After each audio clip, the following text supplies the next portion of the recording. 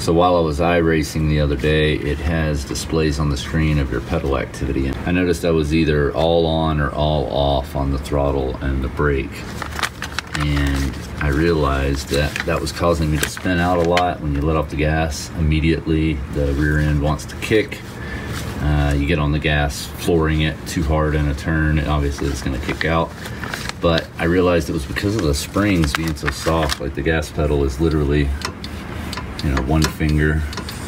The brake is a little harder. Clutch is significantly harder. I just went ahead and ordered these guys, these GTEYE or GTEYE, whatever they call them, from Australia.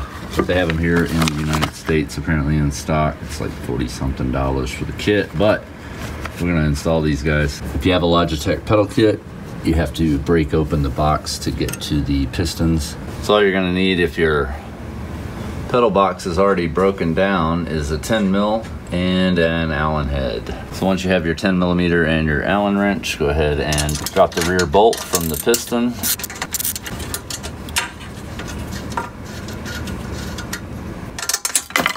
Holy shit. And very easily the spring comes right out.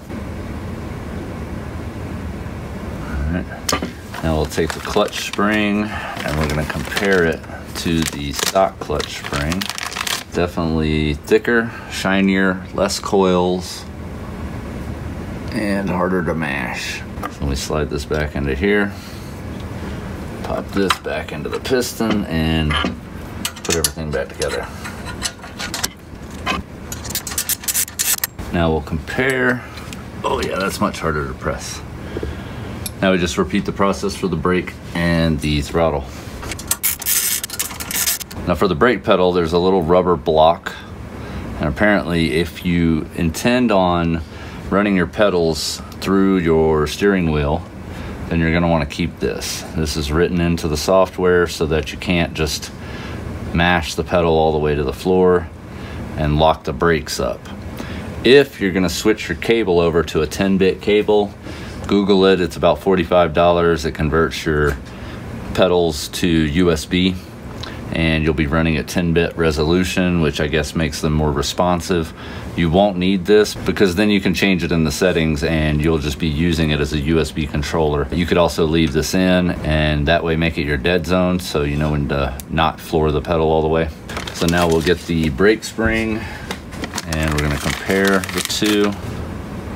So this one has a progressive spring on it and it's a lot stiffer. So I may not need this rubber block anymore since that progressive spot is gonna take up that amount there. So I'm gonna try it without the rubber block and we'll see what happens. Oh, that's hard. Yeah, I don't think you'll need the rubber block.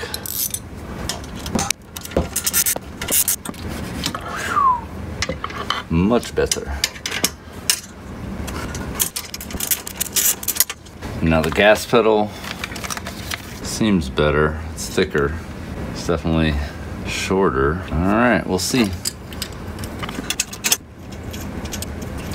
Feels firmer, but I guess I'm used to firm gas pedals.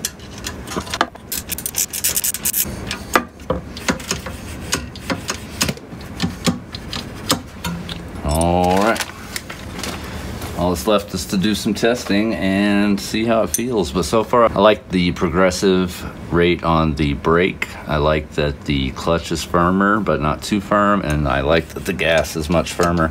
I don't like being able to just floor it. It's obviously gonna be a problem in track racing, being able to so easily just mash to the floor, you're gonna spin out. And then same thing, letting off the gas too fast tends to kick the rear around. So after some initial testing, I have to say this pedal being firmer is good. It's not firm enough though. I really feel like this should be a lot firmer. That way you really have to fight the gas pedal. I do like the progressive rate on the brake. It's firmer at the top and less firm at the bottom, and that's exactly what it needed. However, the clutch pedal is way too firm. I find myself only halfway mashing the clutch, and before I could quick shift without a problem. And in most cars I've raced, the clutch tended to be pretty soft. I'm sure in higher end race cars it's going to be a little harder pedal, but for me being able to not just totally shred my knee and my left calf muscle, because I also drive stick shift in real life. I'm gonna put the stock spring back into the clutch so it's nice and soft. I liked it that way. So I recommend the gas and the brake upgrade. I would also recommend, if they're listening, GTEYE, a little firmer on the gas pedal. The spring being shorter, yeah, I don't think that helps. But if it was the same length and a little firmer, that would probably be perfect. So like if you like, subscribe if you want to see more, and as always, keep on modding.